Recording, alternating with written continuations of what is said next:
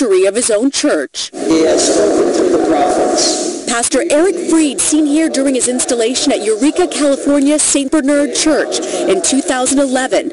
Overnight, the town's mayor telling us he was a beloved man of God whose murder has rocked the community. He was a real caring person.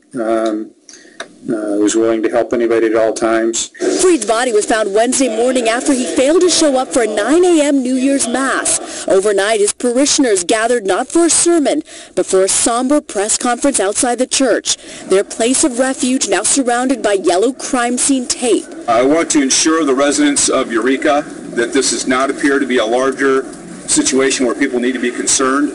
However, we are expending every resource possible to make sure that this investigation is as thorough as possible. Freed also taught religious studies at Humboldt State University. So far, police have not yet revealed details about a possible motive, cause of death, or suspect. The community is devastated. These kind of things just don't happen here. Father Freed was apparently killed sometime between Tuesday night and Wednesday morning's Mass. We reached out to St. Bernard's overnight. They told us Freed was planning on using his sermon to announce his goals for the new year, to be happy, thankful, and aware that faith is understanding it's all in God's hands. For Good Morning America, Rena 9 and ABC News, New York.